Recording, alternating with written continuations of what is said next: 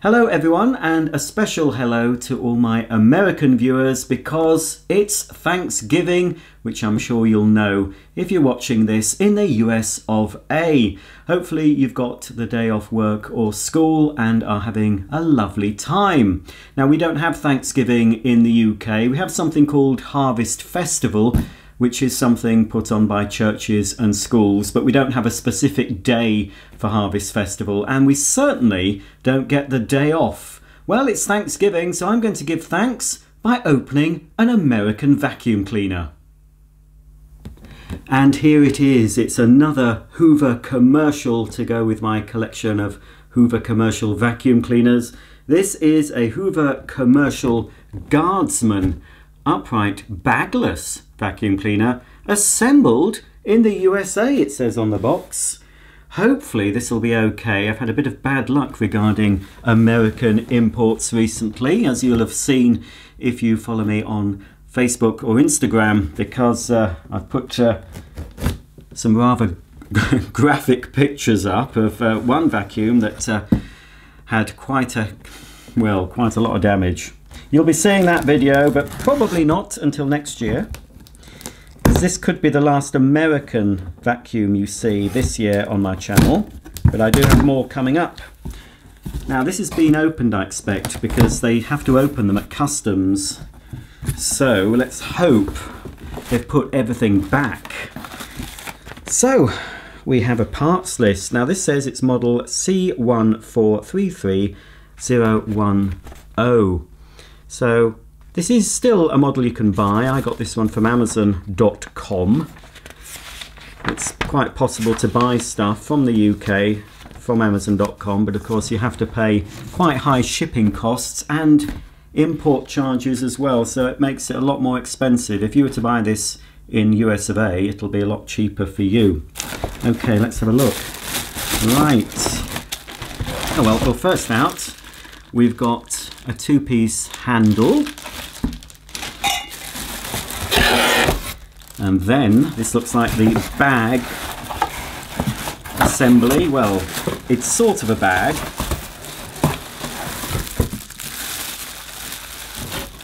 It's a bag, but it's also a dust cup, and I wanted this because back in the UK we did have a Power Plus dust cup model that's had a similar arrangement to this. It wasn't a very good cleaner. I had one from new, but they're very, very rare in the UK now. Very hard to get hold of. So I thought, well, at least if I got this, it'll be similar to having a Power Plus dust cup again. So I'll open that in a minute. We've got a little instruction guide, of course. Being a commercial model, we've got a nice heavy-duty ribbed orange cable, and then under some more packaging. Let me just move the handle up, take this out. So far I don't think anything's missing. So here's the main body of the vacuum in a very much old-fashioned, old style of Hoover. So we'll pop that down. Check the box. No, that's everything.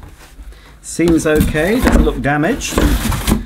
Right, let's get this bad boy assembled. So here's all the parts out of the box. We've got the cleaner head, obviously, the handle, and here is the bag arrangement.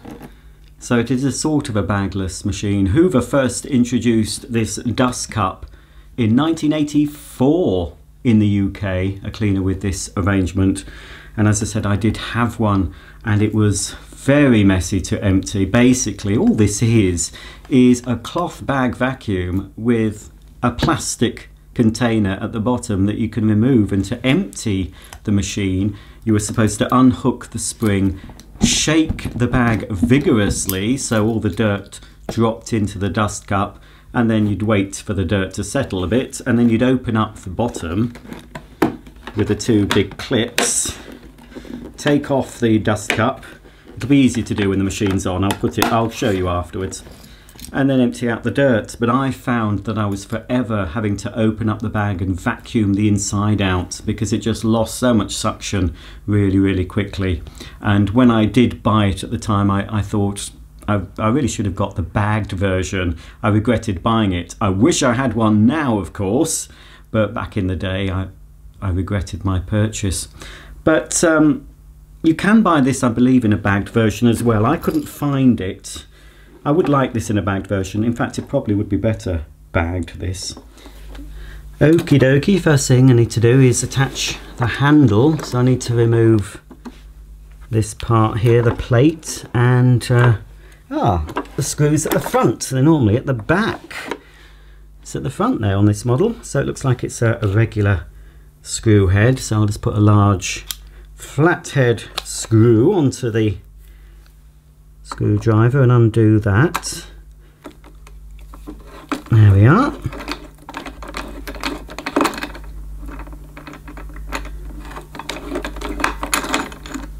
Dear, bits are coming off already. Yes, they don't make them like they used to, do they? They certainly don't. Can't get the rest of that out. It's stuck. I need to take the whole thing out, I think. Hang on, I know what I'll do. It's a very old design, this, really. There we go. And as I said, this is a commercial cleaner. It is designed for commercial use. Now, the bits that are coming off, I think, are bits of the screw. Oh dear, this is... Oh, what a faff that is. Honestly, oh, that doesn't bode well. The screw itself doesn't feel very good quality at all. Right, well, we need this part of the handle. And I think it goes in with the single hole at the bottom. I think we'll have to move the cable out of the way. Line the hole up. Let me just turn it round. Oh, it looks better that way. And then we can pop the screw, well, the nut part through the hole, and then this bit. Hang on, is that the right way round? I don't like that there. Should that be there? I don't know if the cable should be on the inside.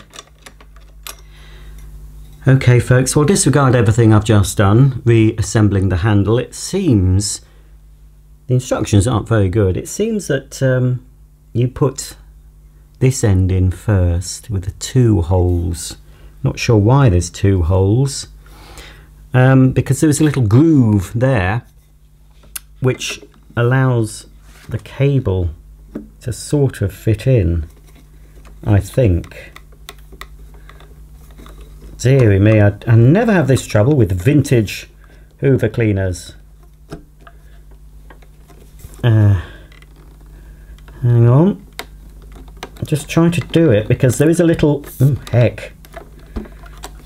There we are, that's it. That's a bit tricky. There's a little cap on the end of this, a little black cap. I'm not sure if you're supposed to remove it, but it kept popping off when I was trying to insert the handle, but it hasn't popped off this time, so I think that's correct. And oh, that goes that way. This is...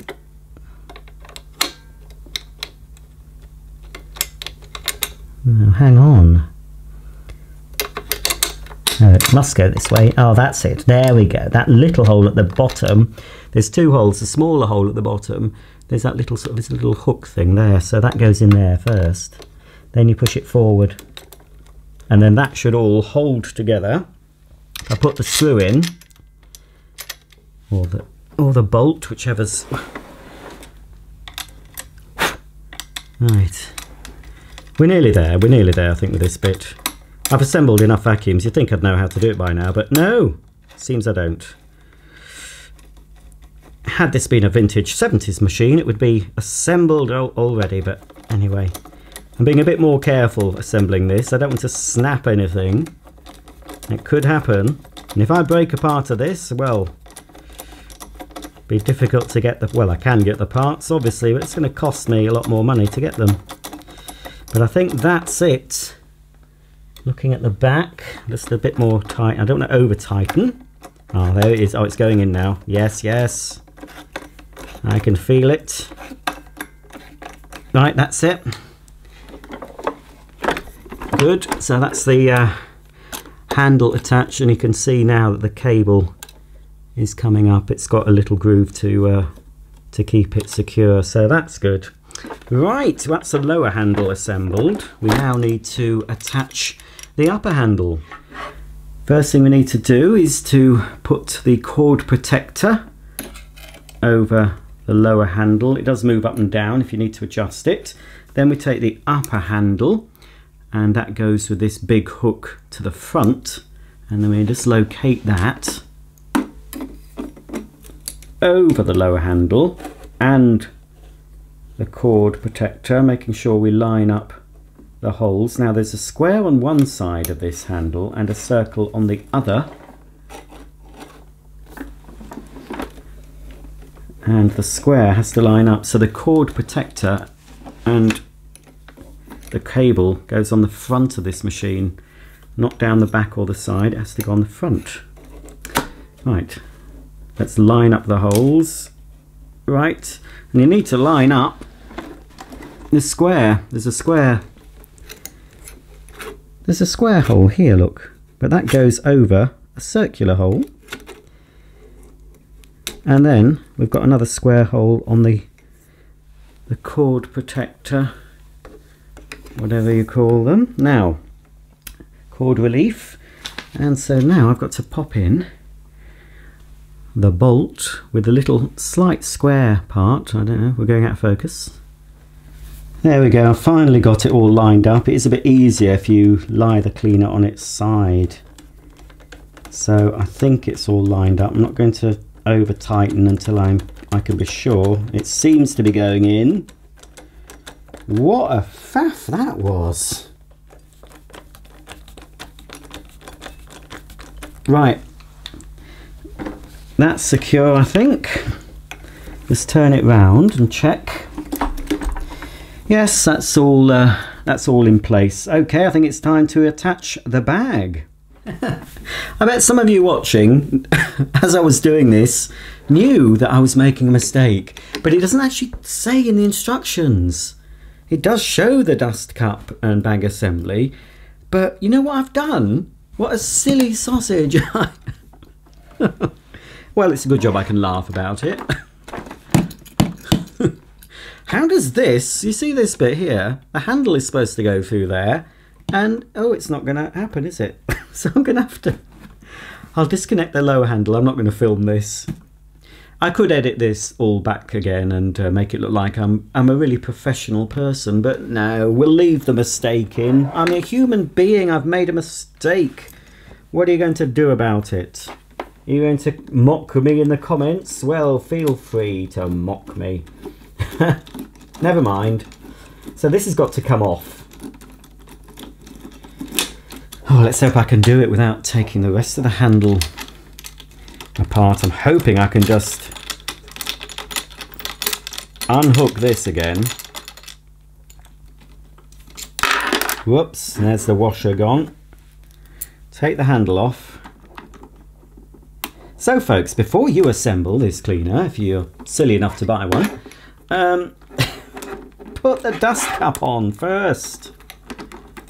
Stop laughing at me, I can't help it. I'm an old man having a senior moment. But it didn't actually, you know, I'm going to defend myself and say that Hoover didn't state in the instructions to slide the bag assembly on. So I blame Hoover. It's always Hoover's fault. Right, I'm going to have to take it off then, because you don't attach it to the base of the cleaner yet. You need to slide it. Do I? Yes. Oh, there we are. Crikey. Right. Okay, all I'm going to do now, folks, is reattach the base of the handle, which you saw me do earlier. Okay then, so attaching the bellows is even harder with the bag and dust cup assembly attached. It's best if you lower the handle a bit. And again, you need to locate that at the bottom and move the doorbell. Oh, this is... I'm getting quite cross. Have I done it? If I have, I'll be amazed. No, I didn't think I had. Right, I'll do it this way. This way might work. Oh. I don't remember having this much trouble assembling my Power Plus dust cup back in 1984 or 85 whenever I bought it. Right, I think that's on. That's the bellows attached to the base of the cleaner. Right, almost there folks, finally. And now folks, all I have to do is attach the spring to the little hook at the top. I'm not sure why we've got a piece of string as well. What on earth, what purpose does that serve, I wonder? I'll take the bag slide off. That is metal. I'm not sure why there is. I'll pop the perhaps the string comes off. Please comment below. I can't see anything in the instructions. That looks a mess. Looks a mess with that bit of string. Well, here it is. I think one of the problems I've had today is I'm hangry. Have you heard that term? I should have had my lunch before making this video, because I'm hungry and I'm now angry because I'm hungry. But thankfully I've got a freezer and fridge and cupboards full of food, so that's something I can be thankful for, that as soon as I've finished chatting to you and demonstrating this, I can go and have some lunch. Here it is then, Hoover Guardsman commercial, finished in black and orange. It's got the clear, and again the quality, yeah. It's got a clear bumper which is supposed to protect your baseboards, or skirting boards as we call them in the UK, from being marked, and also your furniture. That goes all the way around. This is the on-off switch, which is a bit of an unusual place to have it. You can just about see where my finger is. So that's where you switch the machine on and off. And you've got your handle release there, which locks in the operating position. Press it again and it goes fairly flat to the floor. And on the other side we've got the height control. There's no markings. With that lever on its lowest setting, it's for high pile carpet. So let's see, how many settings does it have? 1, 2, 3 settings. So with the machine, with that in the top position, the agitator's at its lowest point, so that'll be for your stuck down and contract carpeting, and then your medium carpet, high pile, and then finally your longest pile carpets, possibly like this rug I've got here. Here's the dust cup, which has a max fill line here. Shake bag vigorously up and down, with cleaner off and bag spring unhooked before each use or emptying cup. So even before you use it, you're supposed to unhook the bag, give it a good shake, and then in theory the dirt should fall, but a lot of the dirt does stick to the inside of the bag. These remove, and then you're supposed to be able to, oh dear, that is supposed to just come off. That is supposed to drop down, because I've released both of the clips. Why is that not coming off? It's because it's new. I'm hoping it's because it's new.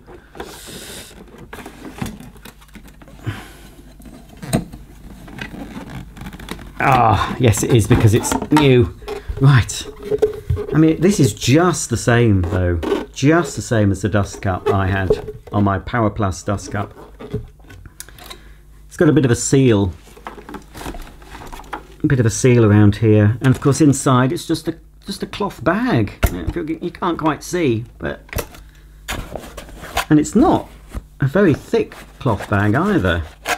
The filtration on this isn't going to be great. So basically all that happens is, it's a dirty fan cleaner, if you didn't know. So it's going to pick up the dirt, it's going to blow the dirt up the bellows, up this pipe here, and just, it's open at the top, just where my hand is, so all the dirt just blows up into the bag. The lighter dust will obviously stick to the bag, and the heavier dirt should fall into the dust cup, or with a little help when you shake the bag. So, you know, I knew that this isn't a good design, and if you were to get one of these, the bagged one I'm sure will be infinitely better. Maybe I'll be able to get a bagged one day. But I just wanted this for nostalgia. It's, you know, obviously it's not one I'm going to use. Right, though, so that's the machine. I just need to show you the underside now. Oh dear folks, bit of a disappointment on the underside of this cleaner. I don't know what I was expecting. Well, what I was expecting was probably the traditional type of Hoover brush roll. But instead, we have got this all plastic affair with fixed brushes. So if you need to replace the brushes, you have to replace the whole agitator. I do like these extra brushes though. Can you see those in the middle? Just next to the central belt guard. We never got those on the old-fashioned convertible and seniors. Also got little single brushes there as well at the edge. It is designed in a way to sweep the dirt into the central air path, but yeah, ooh dear. I wonder if I can retrofit a proper metal agitator to this machine. I'm not sure. Let's have a look at the fan and everything, which I'm guaranteed will be plastic. Just got 2 screws to undo. And that didn't take much, did it? And another one. Excuse my hand in the way. Let's undo that one. There we are. Then we should be able to take the plastic base plate off. Obviously, would have been metal back in the day. And here's the fan. It's clear, but it is definitely plastic. There is a metal bearing underneath by the looks of it. That metal part you can see, and of course the spindle is metal. I've got the belt. I'm hoping that traditional Hoover convertible senior belts will fit. There you go. So very much in the style of the old Hoovers, but certainly not built the same way. Okay then, I've plugged the cleaner in. Now I live in the UK, so we use 220 to 240 volts for our electrical supply, whereas of course in the USA, as you know, you use 110, or is it 120? 110 I think. Anyway, it will not work in this country without my magic box, and if you've seen my other videos where I've unboxed American imports, you'll have seen that box. So I've plugged it into the box. I don't have to show you that again.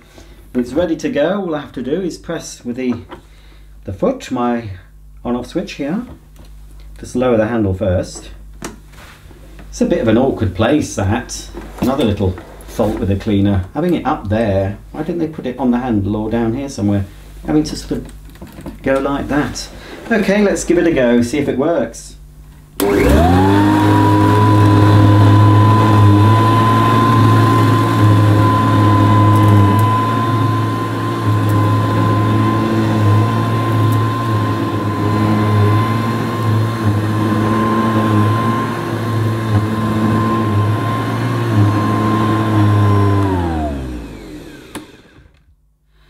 Well, it certainly sounds a lot better than I expected. That's quite a nice sounding vacuum cleaner. So it sounds better than it feels. Now let's have a look inside the dust cup. Just done it obviously on this rug. Oh wow! Crikey. Now that's the trouble with this particular rug. You know, it's very nice and soft, nice on the feet. The dogs like to lie on it, and I'm sure Daisy's enjoyed weeing on it. But it's a bit difficult to clean with some vacuums because they're either too powerful, so often, especially with some cordless machines, my Dyson V11 has trouble with this unless I have it on the Eco setting. If I do anything above Eco, automatic or max, or maximum, the brush just stalls completely. So I obviously had it on the high setting, but crikey, now there's quite a lot of dust in there. That's not bad at all.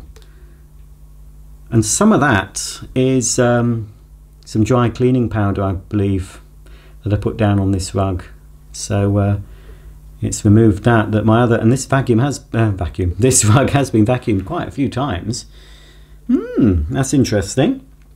I wonder how dirty it is on the inside of the bag, if I can have a look. Oh yeah, I don't know if we can see in there. It's a bit hard to get it. There you go. So there's dirt, obviously, on the inside of the bag. Well, I'll tip that dirt out anyway. Of course, I should have shaken the bag, really, shouldn't I? As per the instruction, look. But you can see, even on that small area, it's already a dirty business. Can you imagine what this would be like in a commercial environment? How mucky this would get. No, well, I'm going to move the rug and we'll clean up something else, I think.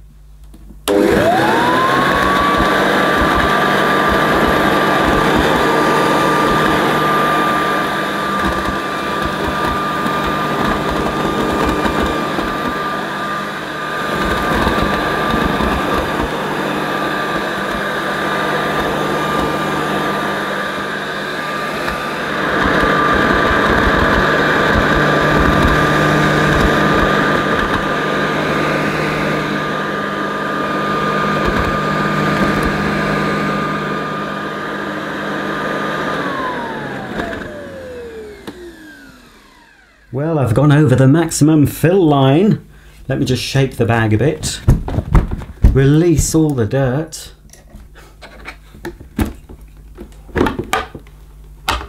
Oh dear. As well as the leaves. There's quite a bit of dust in there as well.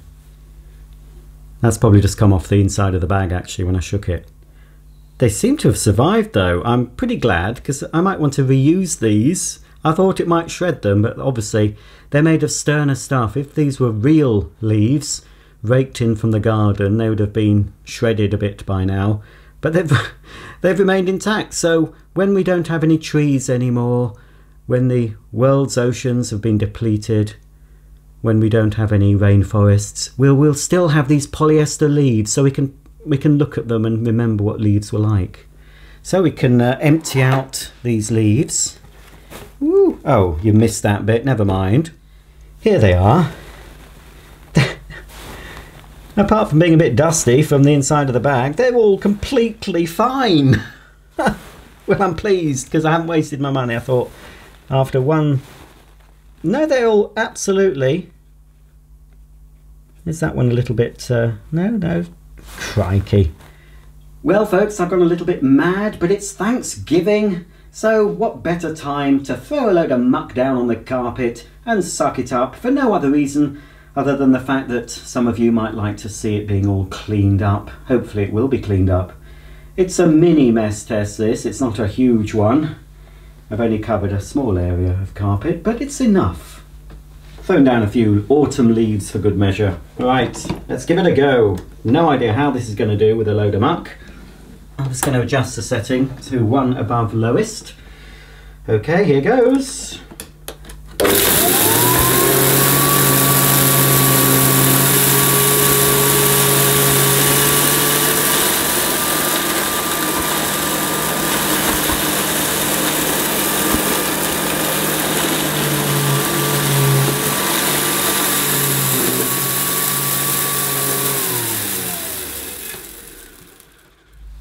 Oh dear, it doesn't like the Fruit Loops.